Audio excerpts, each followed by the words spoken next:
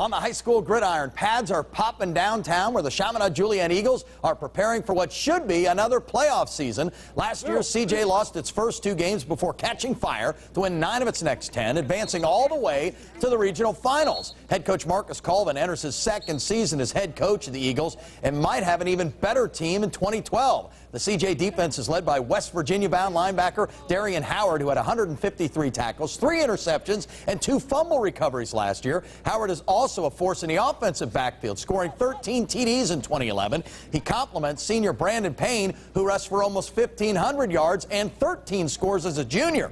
Coming up a 9-4 season and with plenty of talent returning, the Eagles are looking to soar even deeper into the postseason this year. We have alumni come talk to us every week, and they pump us up for the game, and we talk all about tradition every day, all the time. I know last season was a great season for us, as most of our seniors, we loved that season with our last year's seniors.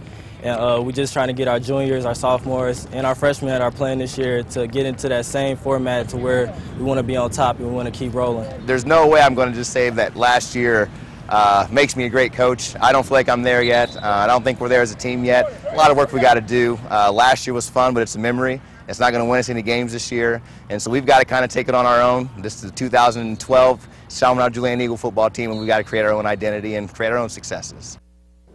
You can check out all of our football previews at WDTN.com.